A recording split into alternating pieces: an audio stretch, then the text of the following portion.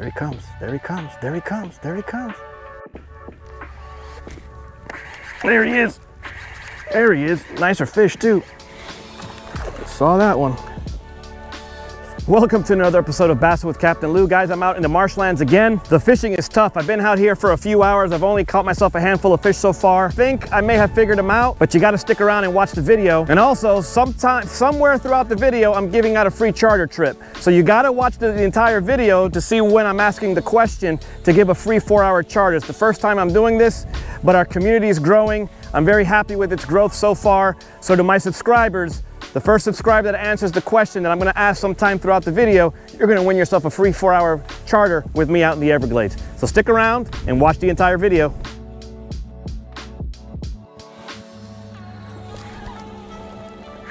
Oh, this is a nice fish right off the bat. Oh my goodness, this is a nice fish. This is a nice fish. This is how you start the morning. You start the morning like that. Oh man, look at this beauty right here. Look at this. That was a great start to the morning.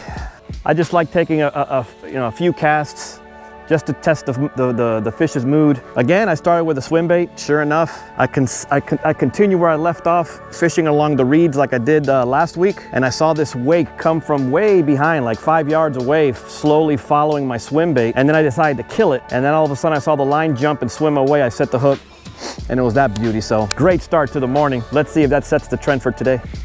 All right, gang, so here's what's happening. The fishing activity is not active right now, so I'm trying different things, but I keep coming back to the swim bait because the bigger fish, so far it's 2 decent fish today. So I think I'm gonna stick with the swim bait, even though I am seeing bass swimming below. So I'm in one of those situations right now, but the bigger ones keep hitting the swim bait, so I'm gonna stick around and see what happens here. If there's anything that I could teach you guys following my videos, especially when it comes to swim bait, because I know I've been doing swim bait fishing a lot lately, and that's because it's working. But if there's anything I could teach you guys is to always keep your eye on the swim bait, especially when the water's this calm. This is like glass calm. So like I mentioned to you guys several videos ago, and I'll put that up above, learning your wake characteristics of your swim bait. In this particular case, I know the type of wake this type of swim bait's throwing off, but if there's anything different, I know that it's a fish, or it's a bass rather. So I went ahead and slowed down, and sure enough, I was rewarded. So always keep an eye on your swim bait and see what's happening around it. Something I never talked to you guys about is rod position, and it hit me now I'm talking to you guys. Rod position when you guys are doing swim bait fishing, it's very important, especially when you have vegetation. So in this particular case, I got a lot of reeds and like pepper grass and stuff like that. So I want to keep my bait above the target or above that target area. I don't want the bait to dig into the grass. So what I'll do is I'll just take a long cast, and then I'll start with my rod up high enough so that my bait stays on the surface, right? And then I match my reel cadence with where it is in the water column, and as it starts to approach, I start lowering my rod tip and still maintain that bait on top of the water, if you guys can see that. Let me take another cast and show you guys. See, you start with the rod tip up. See, and it skims on top of the water. You see the wake. You slow down and adjust your cadence accordingly to keep the bait on the water. And then as it starts approaching, you start lowering the rod tip and still maintain that cadence, and your swim bait stays on top of the water. And that's how I use the swim bait and keep it on top of the surface.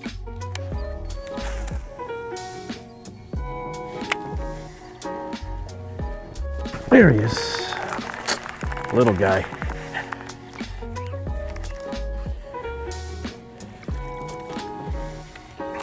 Little guy. Little.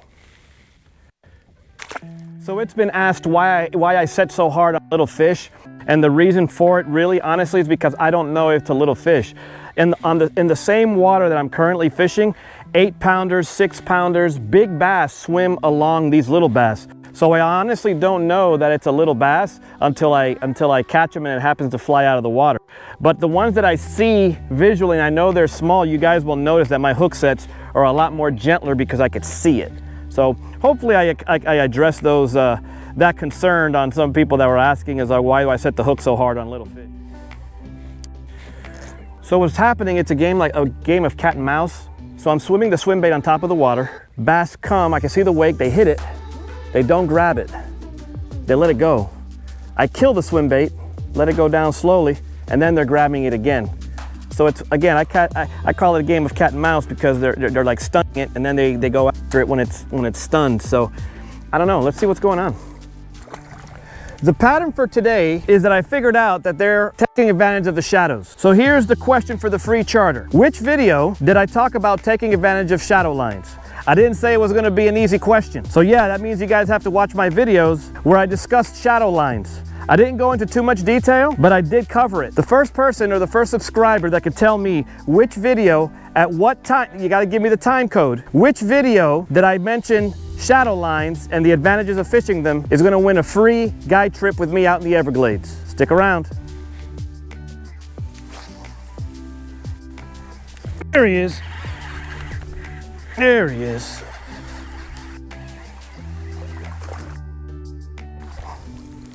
Oh, it's a nicer one out of the groups I've been catching. This is not bad. I'll take it. Hint, hint. I hit a corner shadow, and that's where he hit the swim bait. There he is. There he is.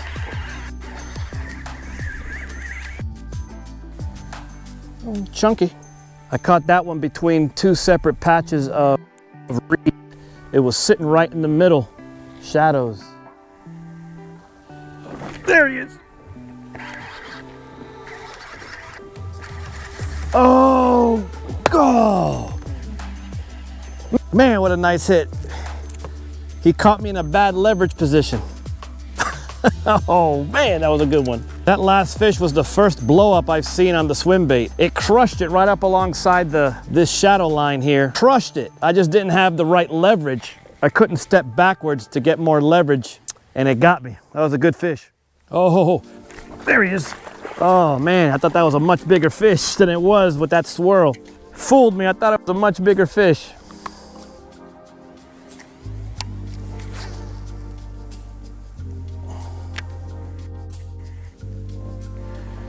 There he is. Saw that wake. That was a nice size wake. They're waking on it nicely, but they're little. I mean, they're putting all their shoulders into it. All right, gang, as I wrap up this video, I want to thank you guys for taking the time and watching the video. Hopefully you liked it. As you guys saw, the morning started off slow, but as the day progressed, the water got warmer, these clouds moved in, the bite became a little bit more aggressive and consistent. I didn't deviate much from the swim bait.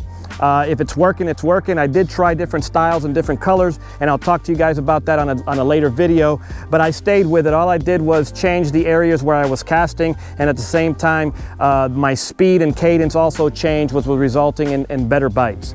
So now, I know what you guys have been waiting for, and that's that free charter, the information for the free charter. Okay, so as you guys saw, if you stayed and watched the entire video, you guys know that I asked you guys a very specific question. The clue is shadow lines. And first subscriber of our community who emails me the correct answer, you have to email me the correct name of the video and the timestamp of when I mentioned shadow lines, and that individual will win themselves a free 4-hour charter with me. You got, again, look for my information down below, and you have to email me the correct answer. The first subscriber of this community who reaches out to me within 72 hours with the correct answer, I will announce the winner, and we're gonna have a great time. So again, guys, thanks for watching. Like the video, share the video, better yet, subscribe to the community now so that you can go ahead and win yourself that free 4-hour charter as you look through my video archives for the answer. So take care, guys. See you again soon.